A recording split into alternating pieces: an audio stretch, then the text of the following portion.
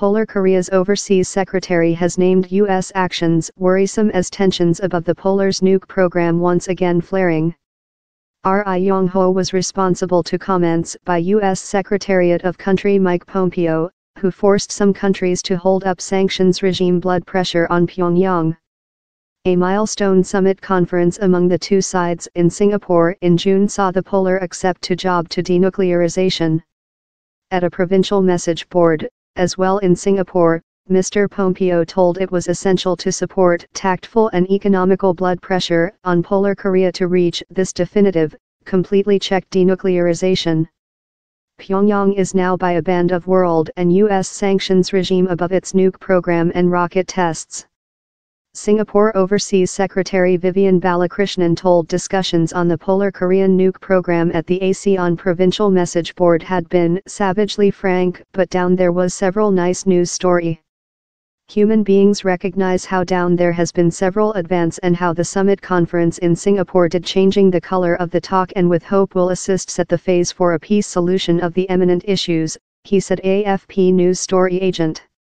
Mr. Pompeo told he anticipated all nations to dwell by sanctions regime, singling out Russia among accountable how it had potential disrupted them by enabling thousands of Polar Korean laborers in the nation. Russia has rejected the.